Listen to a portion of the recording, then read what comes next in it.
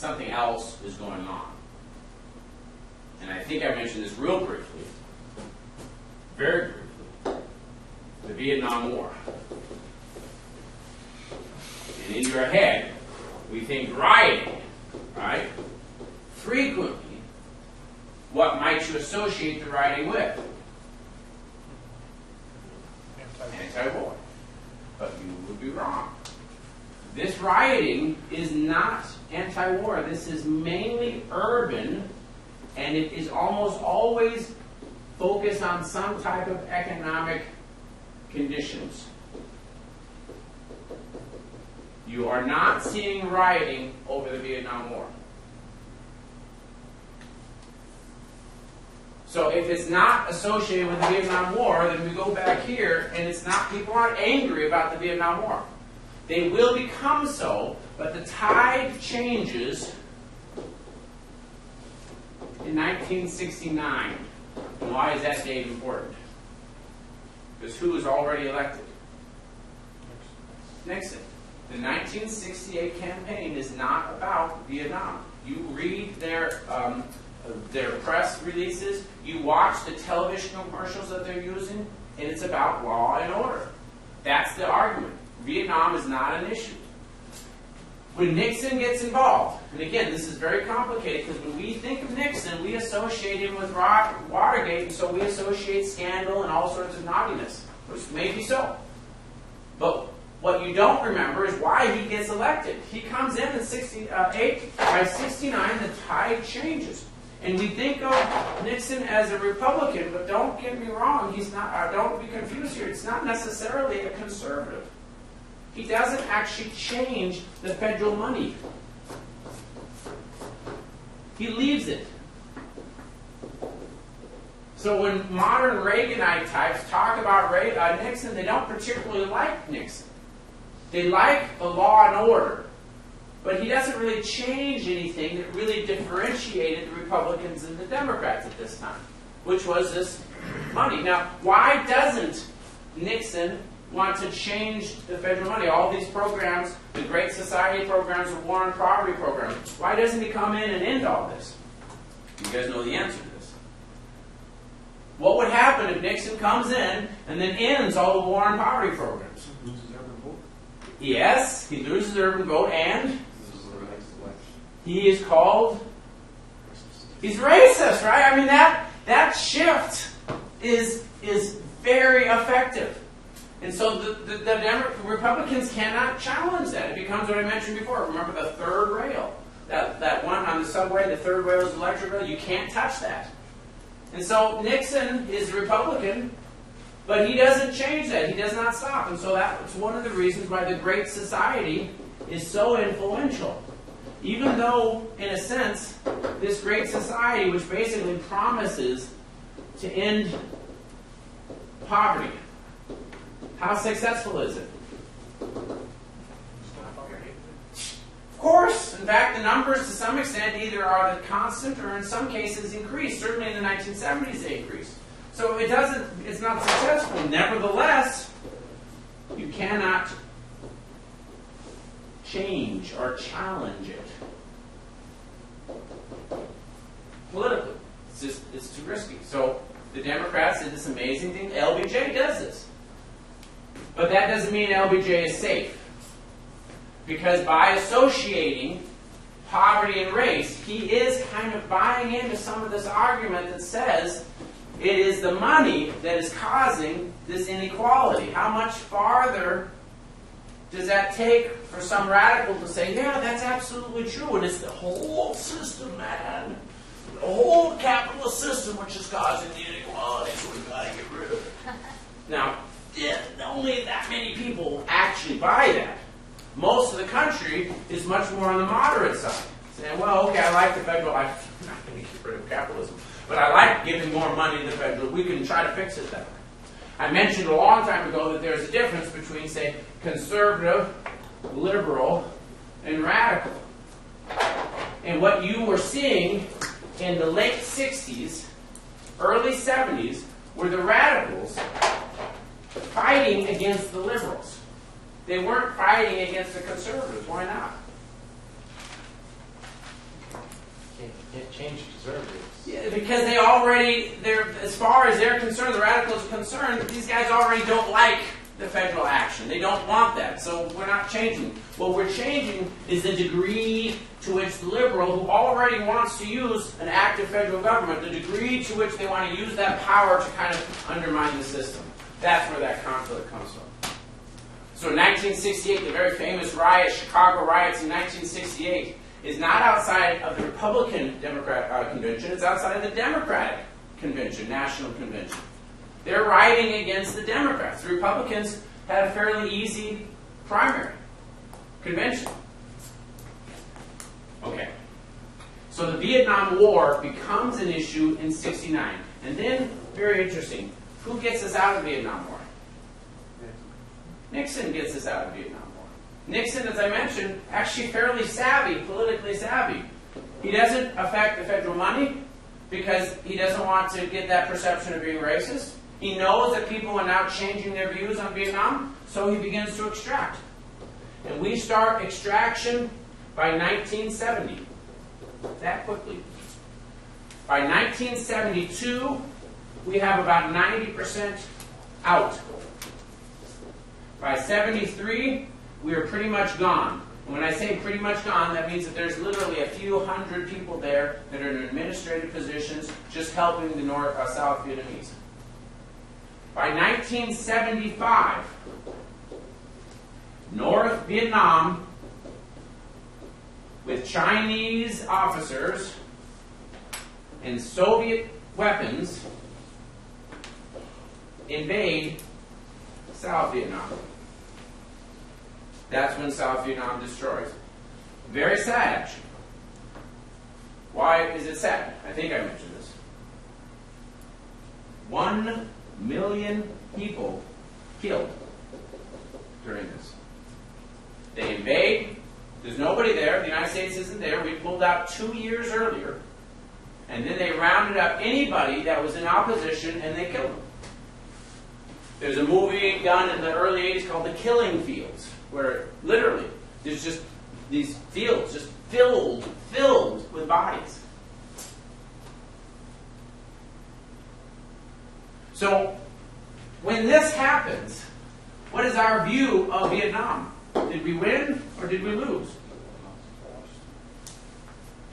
Well, 3 objectives to Vietnam. And I'm not going to spend too much time because I want to deal with something else today. 3 objectives. Number 1 is the old classic objective, which is containment. So we have to contain spread of Soviet Sino bloc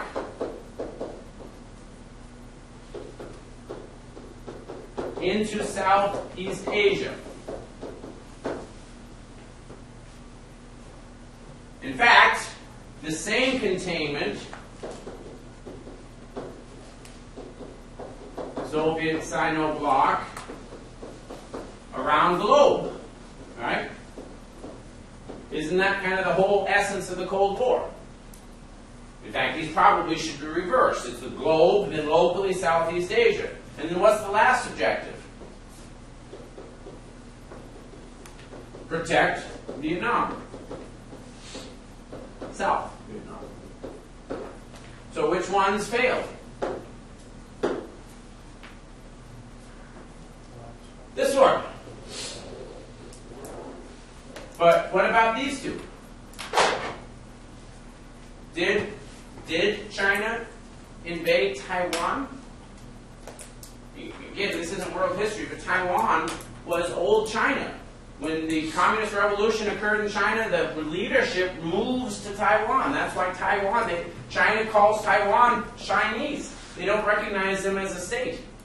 And Taiwan says that we are the real China, that China is now underneath a communist kind of usurper government.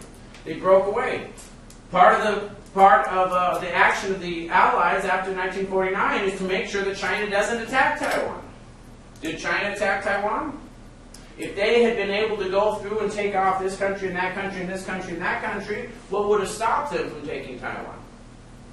If the world did nothing about it, then what would they expect the world to do if they attacked Taiwan? Nothing. But they didn't.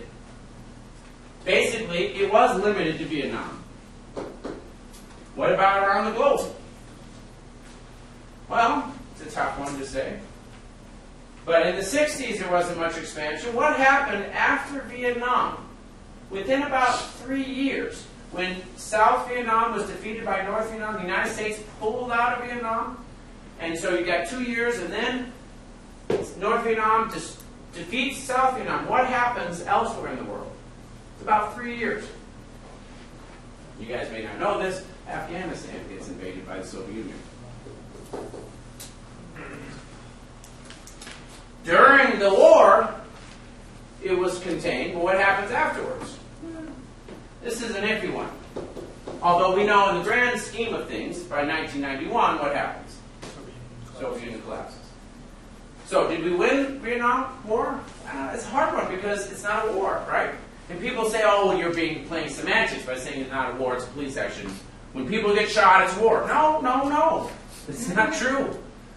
This is not a war. If we were attacking somebody, we had a very clearly identified enemy, then there wouldn't have been an issue.